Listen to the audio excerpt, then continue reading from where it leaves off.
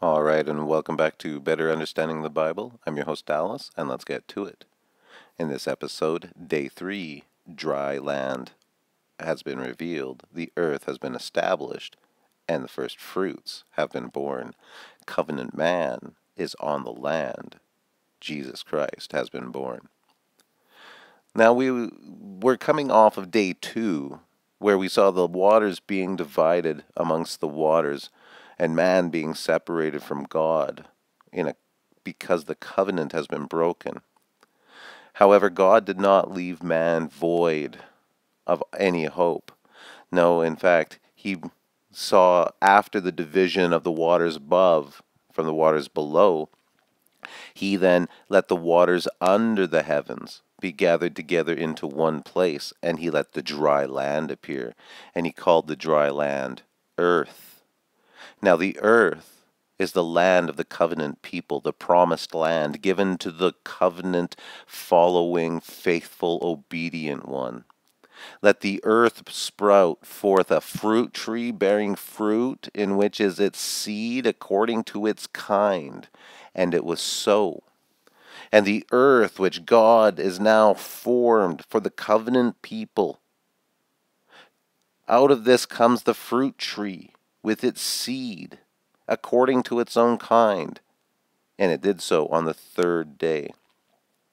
So in day 1, God said, "Let there be light," and there was, and the covenant was formed. And in day 2, there was a breaking of that bond, and the two were separated. And in day 3, the dry land, the atonement, was brought forward, and man could come onto the land. For the fruit tree has brought forth fruit on the third day, bearing with it its own seed. 1 Corinthians, but now is Christ risen from the dead, becoming the first fruits. And he that was buried rose again on the third day. Now you see, to Abraham and his seed was the promise made. He did not say to the seeds of Abraham, as into the many, but rather he said as of one. So to thy seed, which is Christ. Which is interesting, because when you take a seed and you plant it in the ground as Jesus was, and then you let it rise up from the ground dead, and it brings forth a tree, a vine, is the process of planting a seed in the earth and the tree bringing forth fruit. Well, if you be in Christ's, then you are also Abraham's seed according to the promise. For Jesus is the true vine that came from the seed of Abraham that was planted in the ground. He is the true vine. God is the vine dresser. Every branch in him that does not bear fruit, every branch in Jesus that does not bear good fruit, he takes away, and every branch that does not bear fruit, he prunes, and that may bear more fruit that way.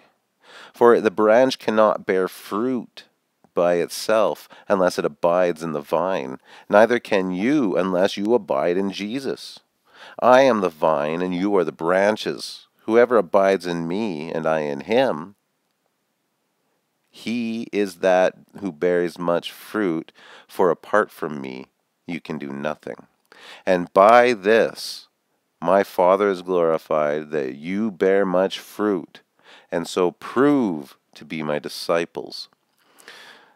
Jesus was the seed that was planted, that was the promise of the Father in the earth, in order that he would come forth from the earth and restore covenant man to the land, and all those who are in trust with him to overcome day 2, the breaking of the covenant. Jesus Christ, the true vine. Day 3, the dry land, the earth, the covenant, promise bringing forth its first fruits. Covenant man, Jesus, is on the land. Next episode, day 4.